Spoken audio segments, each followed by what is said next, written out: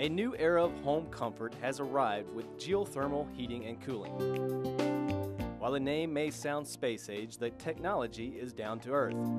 Watch this short video from Ingram's Water and Air to find out more about how you can heat and cool your home and lower your energy costs using the natural heat of the earth. So, how does it work? A geothermal heating and cooling system, sometimes called a ground source heat pump, works on a simple premise. The earth below the frost line, usually about 4 feet down, is a constant temperature of about 50 degrees year-round. During the winter, heat can be taken from the ground and transferred through a heat pump to the air in your home.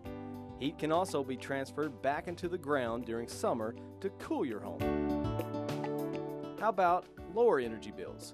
Heat from the ground is free, and the only electricity needed is for moving that heat between your home and the ground. A geothermal system can lower your heating bills up to 50% and cooling bills up to 30%. This could mean a payback in as little as 2 to 5 years, and when considering the federal geothermal tax credit of up to $2,000, the payoff is shortened even more. A common and cost-effective geothermal installation method is to use an open loop or well water design system. In this method, a well supplies both household water and water for the heat pump. Approximately 2 to 3 gallons per minute of well water are needed per ton of cooling capacity, and a 3,000 square foot well-insulated home would typically require 10 to 15 gallons per minute when in use.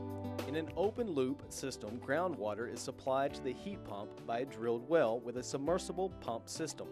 If a recharge well is to be used, it should be drilled at the same time as the primary well. When the thermostat calls for heating or cooling, the slow closing solenoid valve opens to allow the water to flow through the water coil in the heat pump. The clean discharge water is normally piped to a creek, pond, or recycled. Groundwater should be tested for acidity, dissolved solids, and mineral content.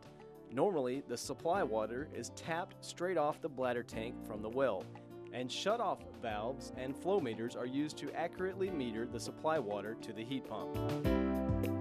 For more information regarding open loop applications or geothermal equipment, visit www.betterwayac.com or call 24/7 at 1-800-360-1569.